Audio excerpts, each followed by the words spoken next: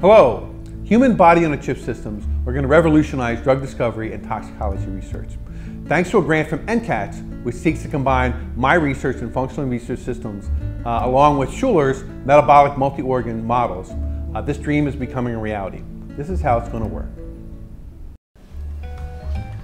We produce biological microelectromechanical systems for recapitulate. Let's get small. The platforms we develop, such as this cantilever chip for investigating the contractile properties of muscle fibers, are on a micrometer scale. This chip is designed to support the development of individual muscle fibers derived from human patient tissue. Muscle cells from healthy or diseased patients can be plated onto these cantilevers. As the muscle cells contract, the cantilever is deflected. Using precisely positioned lasers and photodetectors, this deflection can be measured in real time. Wait a minute. I'm the muscle cell, I do all the work. I'm the brain cell. I make it happen.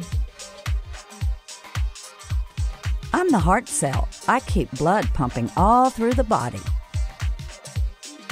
Hey, don't forget about me. I'm the liver cell. I keep it all clean. Once we can represent all the organ functions on the chip, we can build individuals on the chip using cells and tissues derived from a person's own stem cells, like me.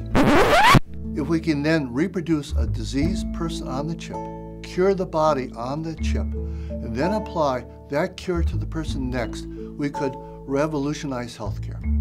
This approach could also be used to address all kinds of diseases on a personal level in the future.